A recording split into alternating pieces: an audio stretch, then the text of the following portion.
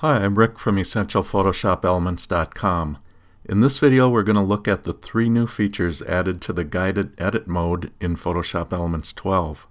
Let's go over to Elements and get started. Right now I'm in Expert mode, so I'm going to click on Guided to go into Guided Edit mode. On the right is a list of all the guided edits that are available, and they're grouped into categories. The first category is Touch-Ups, and further down we have a group called Photo Effects, and I need to scroll down to see the third group, which is called Photo Play. In Photoshop Elements 12 they added a new guided edit to each of those 3 categories. Let's scroll back up to the Touch-Up section, and the new guided edit here is called Restore Old Photo.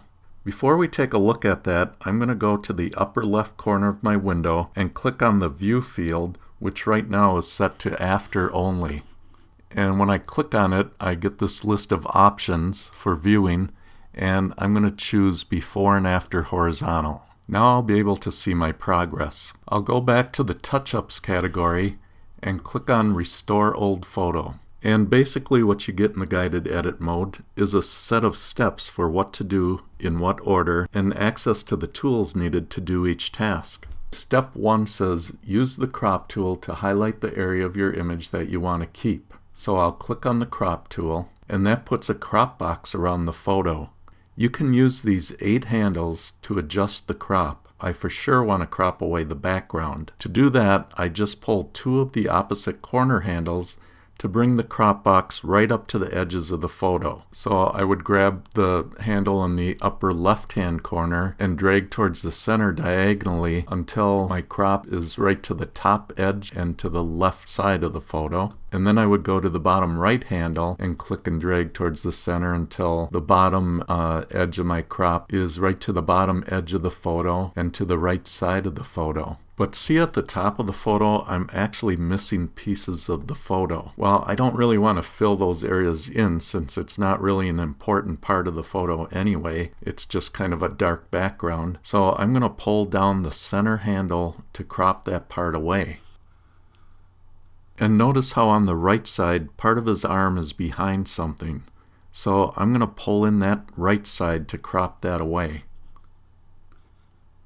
And then I'll pull it in on the left side also to keep it more balanced. And I'll just kind of go to the edge of her arm. And in this particular photo, you might be tempted to crop more of the bottom away so that we don't have to fix that missing corner down in the lower right. But I feel there's too much detail in there to get rid of it, so I'll leave it as it is and click the green check mark to accept the crop. Step 2 says use the following tools to repair your image, and there are 4 different tools to choose from. I'm going to just go through this part rather fast. I'll click on the Spot Healing tool and use the left and right bracket keys to make my brush just slightly bigger than the line I'm trying to repair. When I press the right bracket key, my brush gets bigger, and every time I press the left bracket key, it gets smaller. So now my brush is just a little bit bigger than the size of the line that it's over. So all you do with the Spot Healing tool is click and drag over the line you want to get rid of. And look at that, it does a really good job. In most cases, sometimes it's not quite that good. So I'm just going to go over some of these spots and lines. On a spot like this, all I have to do is click once, and it takes care of it.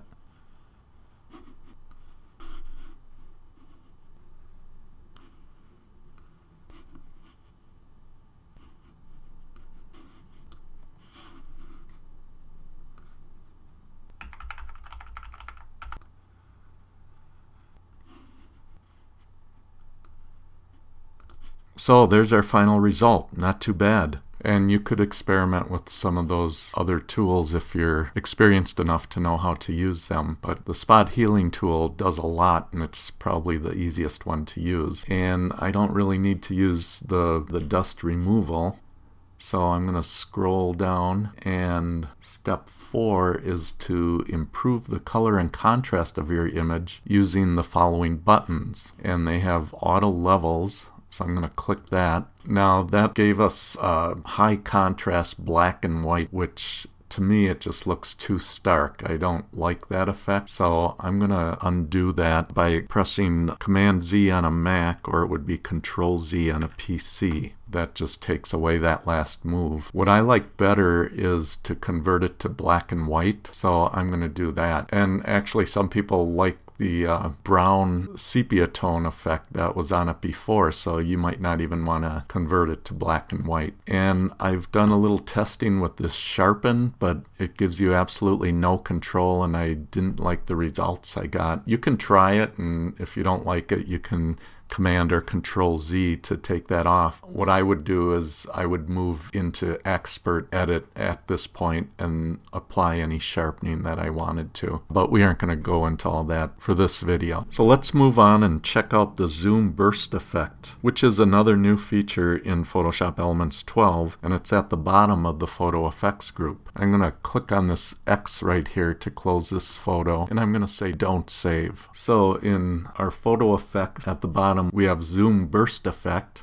and I'll click on that, and then we get our step-by-step instructions for applying the effect. And step 1 says use the crop tool to crop your image so that the primary subject is in the center.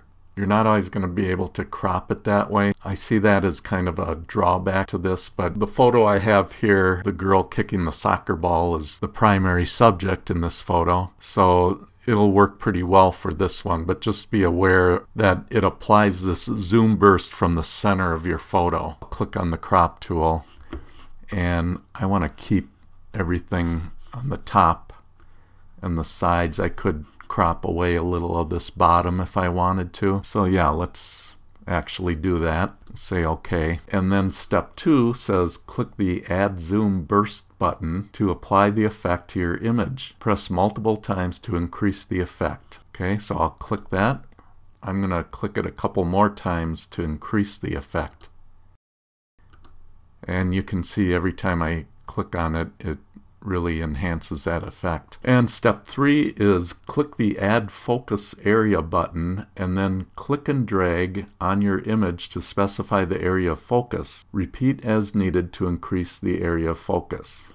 Okay, so I'll click on the Add Focus area and then move over to my photo, and I want her face to be in focus for sure. So I'm going to click and drag across her face to make small little moves and multiple moves maybe with this, because I don't want to go too far. If I do go too far, like maybe I did here, you can just Command or Control Z to remove that last move. There we go, that's a little better. And I'm going to bring some more of her shirt in focus. And let's try maybe bringing a little of her hand into focus.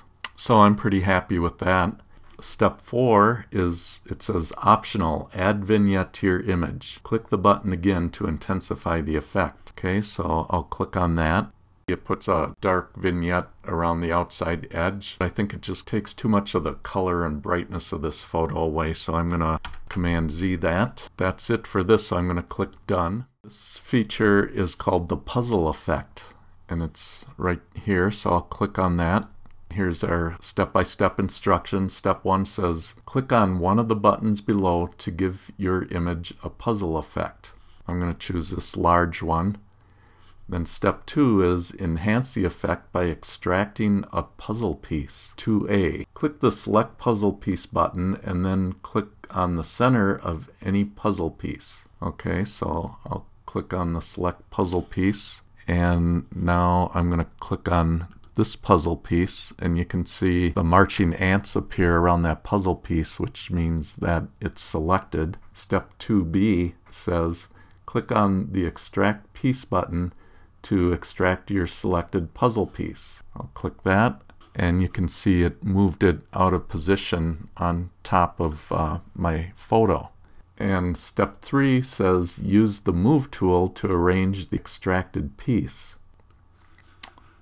I'm going to move it over here so we can see it a little better. I'm going to rotate it a little bit too. If I put my cursor near one of the 4 corners, you can see that it turns into that curved double-headed arrow, which indicates that now if I click and drag, I can rotate the piece. I'll give it a slight rotation and then click the green check mark to accept it.